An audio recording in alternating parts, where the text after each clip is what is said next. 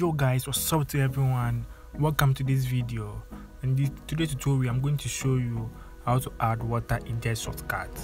And this video is just a build up on a previous video I did 2020, and that video seemed to help a lot of people, but others too are facing some challenges.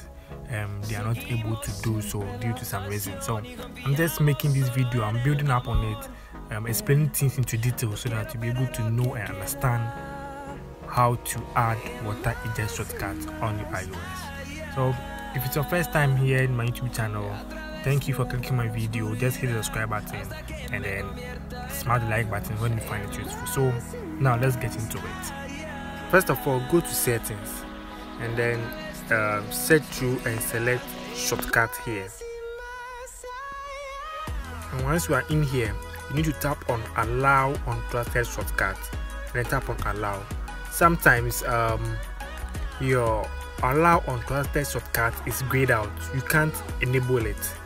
Don't worry, I have a video on how to enable this allow untrusted shortcut, so check the description down below and you'll be able to enable this. Just watch that, follow the steps and you'll be good here. Once you have enabled this, now you can then head on to your web browser and then visit this link. I'll leave it in the description down below. Once you have accessed that, tap on get shortcut.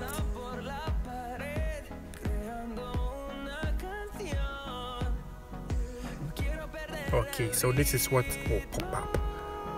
What you need to do is to scroll down to the very far button like this, and then at the last page or at the bottom you see add untrusted shortcut. Tap on that and then you see that it has been added to my shortcut. So on the left tab here, my shortcut, just tap on that and then you will see the water eject shortcut here.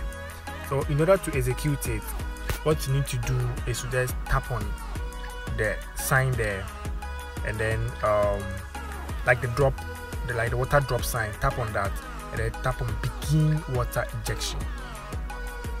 Okay, so as you can see, your phone will vibrate and it will blow out every water base within your phone. And once you are doing this, make sure that you don't have your headset on. Don't put on your headset, just remove your headset before you eject or tap on the ejection for the water to be ejected. So guys, that's how to add water eject shortcut on your iOS. If you have any question concerning this, just let me know in the comment section below and I'll help you out. See you in my next tutorial. Goodbye.